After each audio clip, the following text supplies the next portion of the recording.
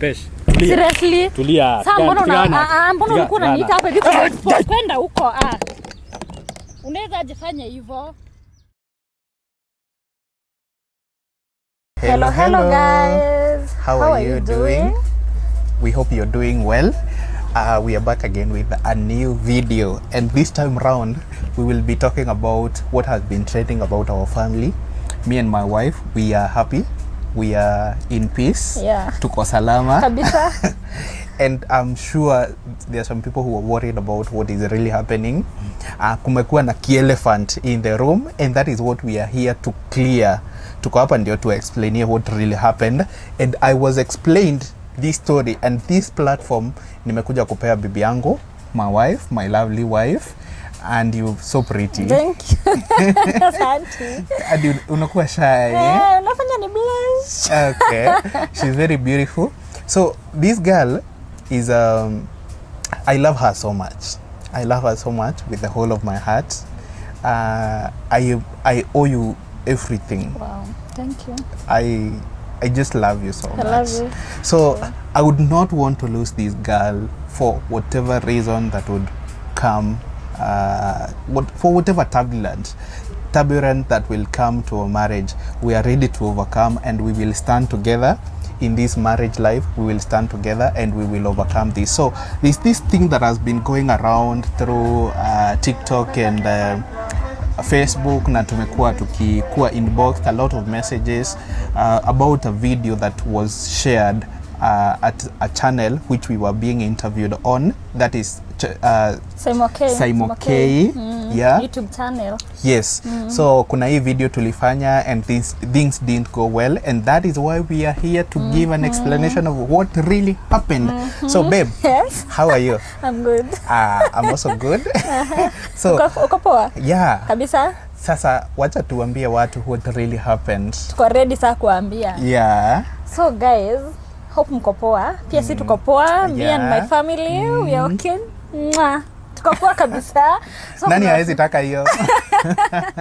So kuna watu wamekuwa so concerned, by the way. Kuna watu wamekuwa kini text, kuna watu wamekuwa kini call, wakini DM, kuniuliza kama tuko sawa.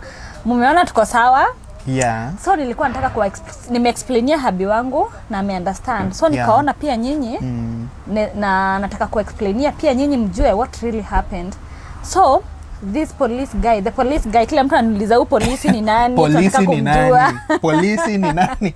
Pia mimi nilikuwa nataka kujua huyo polisi ni nani. Nilimjua, si ndio? Yeah, nilimjua. So huyu polisi ni mse alini DM kwa Facebook. Alikuwa anataka kunipatia job, alikuwa anataka nimfanyie marketing kwa page zangu, advertisement kwa social media zangu.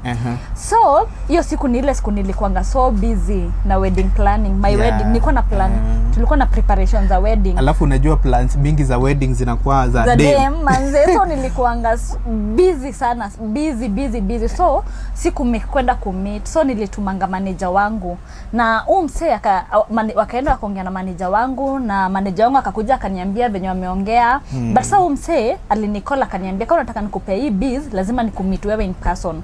Nikamwambia sasa manze niko busy sana, maybe nikimaliza wedding tunaweza panga tufanye nini to meet. So hiyo deal haikuivananga by the way. Alikataa kukupea deal juu haujaenda. Manze afu alikuwa anani text na messages zingine, nikaona mse hata si job, maybe alini DM nikampatia namba tukaanza kuongea. Gezi ni namba alikuwa anataka, si job akwa. Haki wanaume tunatafutanga namba hivyo with every avenue yenye tunaweza pata, every avenue. So wewe aliona the only way anaweza pata namba yangu ni kuniambia ni busy, na since ni busy lazima ningempe namba since nilikuwa nataka do.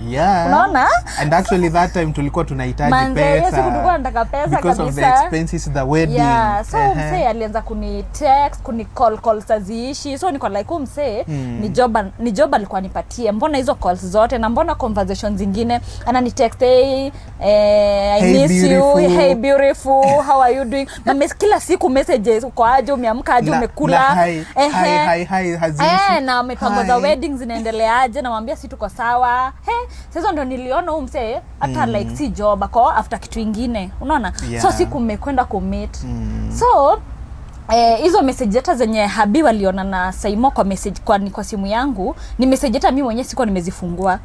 Na that's why nilikuwa so comfortable kumwambia hii mnaweza fungua na inaweza kuwa aired kwa nini. Msikate hata place yoyote kwa nilikuwa so comfortable like mimi sikuwa na hide anything unaona. So ni kitu nilikuwa najua hakuna kitu mnaweza pata kwa hii simu. You're very clean. Yeah, nilikuwa clean. So sijui shetani alikuja aje. Mtu sijui kama alikuwa ametumwa na shetani ama kulienda aje. So hakuja tu atuharibie. Mimi nilishtuka ile time ulisema kuna message fishy cause manze na mimi cause nilikuwa najua hakuna message kaa hiyo kwa phone yangu. Hizo messages zake sikuwa nimefungua. So mimi sikuwa najua kuna message za babe sijui nini uko aje, how have you been unaona. Alikuwa ametry kunicall sana na kosa kupick. Did you take breakfast? Umekula Hubby ako aje unampick unaona akiwa wanaume. So hiyo time ndio hii message ya M-Pesa ndio nataka kuambia. Hii message ya M-Pesa yenye Saimo aliona mseli ni support sana kwa wedding yangu. Hii message ya M-Pesa ilikuanga ya pre-wedding. Kuna siku tulikuwa na pre-wedding na nikamwambia niko na pre-wedding na alini support sana by the way. Alinitumia like 20 Gs. Wow. Imagine. Akaniambia hizo mneza ni za pre-wedding. Unaona? So hiyo message bado alikuwa anataka uolewe lakini akakatia. Ananiambia hapana situmite before mfanye wedding. Alikuwa like to meet before mfanye wedding. Maybe ukifanya wedding sitakuwa na chance ya kucommit tena. Unaona? So alikuwa anataka kushoot is it shooting his shot ama shooting his shoot wherever before the wedding unaona. So mimi siku nimekwenda kumituo mse hata simjui na muoneanga online na nilimsave polisi cause aliniambia anakuanga polisi. So that's why nilimsave na ile kazi yenyewe unafanya unaona. Ladies mnakuwa na shida. So mimi niliona nimsave polisi ndio akipiga nijue nikuwe nikiona ni polisi nijue venye nimemsave unaona. So okay, wacha nikucut short. So mara ya kwanza yenye tulipatana ama time yenye nilikutext mara ya kwanza because I also texted you. Ulinisave nani? Acha nisichome. Utachoma. Hata sitaki ujame niko nimekuse. Utajam na sitaki ujam. Ulinisave. Sitaki ujam. Mseo maka. Sitaki ujam. So this guy mimi sijawahi meet, hata sijawahi muona. Na muonanga kwa Facebook kwa nini. So tu kumekwenda kumeet. Unaona? So nime-explain ya Hubby wangu na understand. Nilikuwa nataka sana nyiko clarify. Kuna watu wamenidia kaniambia Pesh unaweza fanya aje hivyo, unaweza cheat aje Hubby wako hata mjamaliza one time. Imagine. So nilikuwa nataka be so bad sana na vena kupenda and especially for a lady kucheat akina kuanga. It's so bad. It's so bad. So that is why watu walikuwa wanaona ikiwa kitu kubwa sana. Juu kama ni wewe angesema Dana amecheat. Hata wange take venye walitake. Uko sure? But I can't cheat on you. You're so pretty. Who is that girl who can make me cheat on you? You're so pretty. Thank you. So I love you so much babe. Na siwezi taka kukuhurt. Aki usiku nilifeel. Yeah, I remember tukienda home. She was trying to explain. She was trying to lakini mimi niko tu hapa kwa steering. Hata sitaki kumwangalia. I just home. I didn't want to hear anything about that police. Sasa guys singeweza kuexplain hiyo yote kwa interview. Sikuwa na hiyo chance hata ya kuexplain.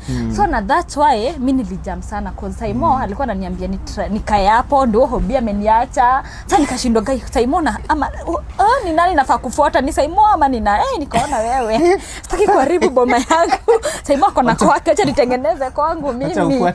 Na so that's why mimi sijui iliendaje hadi nikajipata nimemwagilia Saimo juu mimi hiyo video nilikuwa naiona nikawa like ni mimi nilifanya hivi. So guys I could not imagine seeing you. Imagine sijui kama ilikuwa soda ama ilikuwa maziwa. Soda. Coke. So ati Aki mimi by the way hiyo video mimi nilikuja kuiona.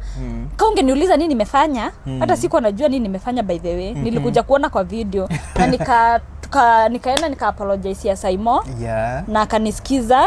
And you know he's your uncle. He's my uncle, guys. So, I know. Hiyo ilikuwa ngumu sana. He's a father. He's a father to you. And he's also a father to me. So that was not the right way to address a father. I know. And guys, I guess ni hasira tu. Yeah, but nilimu apologize na tukasikizana. Sasa we are okay. Yeah, we are okay. We are okay. Hata kwetu we are okay. Hata kwetu guys. Tuko happy sana. We are also okay. We are also okay with Saimo. And also me and my wife, we have sorted out everything. It is now clear. The ground is clear. Wale watu walikuwa nasema there is an elephant in the room. Hakuna elephant. Elephant ishatoka. Polisi alitoka. Alikuwa jaribu kuniharibia marriage yangu. Alikuwa anakuja kuchoma kwetu. Nilifeel vibaya. Juu guys, by the way, kama ningekuwa najua kuna message fishy, ningekuwa nishazi delete, si ndio? Yeah, sure. Na hata singeitikia Saimo kuje, nimwambie nilikuwa so comfortable neza, hata usikat. Unaona? Ninge delete ama niambie Saimo usiweke hiyo nini, usiweke hiyo part. Ningemwambia edit your part. But mimi nilikuwa najua niko clean, sikuwa na hide anything. Unaona, nilikuwa so confident, Unaona? Na unakuwa na roho safi. Na nakonga na roho safi. Nakuwa na roho safi? Yeah, kama mtu amekunywa aerial. Ama ni omo. Niambia hivyo ama kama mtu amekunywa ama. Okay, hello guys. So, if you have not subscribed to our channel, kindly do so. Now, you can also leave us a comment and you can share our content. And also, usisahau to press that bell so that you can be getting a notification every time we share a video. So, we will be sharing more of our lifestyle and also fashion and many more things. And today we were just talking about this key thing that has been trending around. Pesh is cheating. She's not cheating. She's very faithful. I love her so much. She is beautiful. I adore her. She's my wife. And she's the only person I have. Wow. You're the only one. Wow. Yeah. And you're the only one. My one and only. And you're the only one. Okay. Siwezi sitaka kuku hurt babes. Hata unajua hivyo nakupenda. I love this guy so much. This guy, I love him so much. I'm your weakness. Yeah. Siwezi sitaka kumhurt. Siwezi sitaka kumdisappoint. Tumetoka mbali sana babe. Si ndio? Yeah, tumetoka mbali and we have been, you know, we have been close to each other for a long time. We have held hands. Yeah. Hata wakati wenye maybe life was not treating us so well, me especially, wakati hata sikuwa na job, I was not doing well financially and all that, she was there with me, she was supporting me, and so I was feeling like I owe this girl time for her to explain. I owe her as many chances as she may need, and any other time utafeel ni kama kuna kitu inakusumbua, just tell me. Na ile time ulipigia polisi alikwambia aje? I called the guy later wakati tulienda nyumbani. I called him later na nikamwambia if he wants to give her a job. And this, I want to make this very clear. I am now her manager.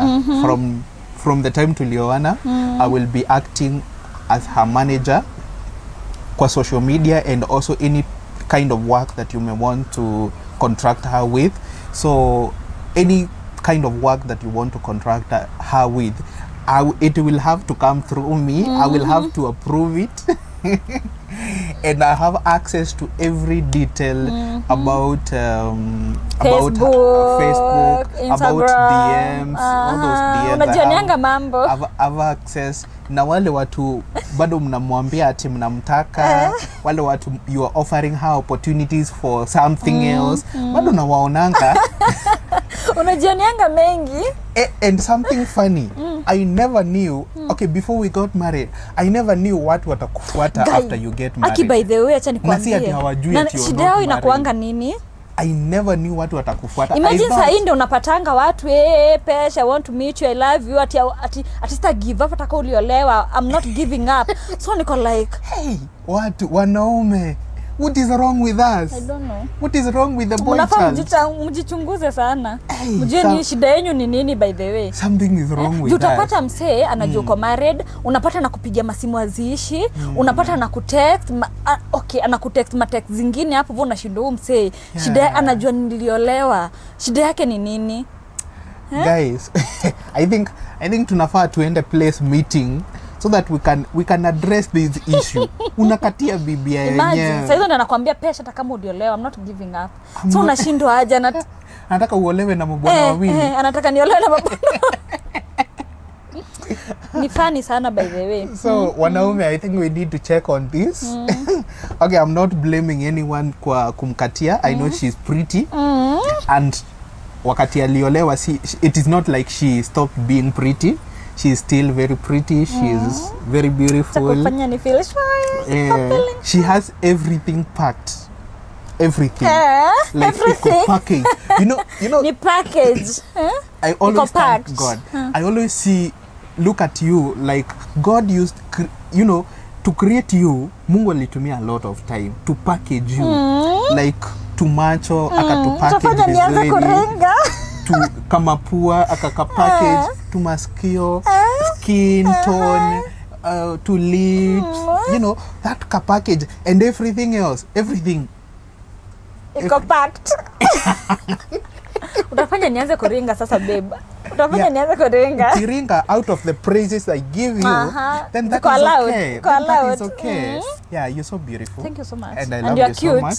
You are very handsome. Unajuanga hivyo? Yeah. But nakwambianga mara mingi, so unajua. Unaniambianga mara mingi, so I'm confident. You're confident. Hata kama mimi ni mweusi. Alafu niliangusha nini jeshi kweli? Hebu niambieni kama nilianguka mtihani. Nilijua kuchagua. Yeah. So guys, we are okay. We are good. Na asante sana kwa wale wamekuwa concerned by the way. Akisi nimereceive calls mingi na text.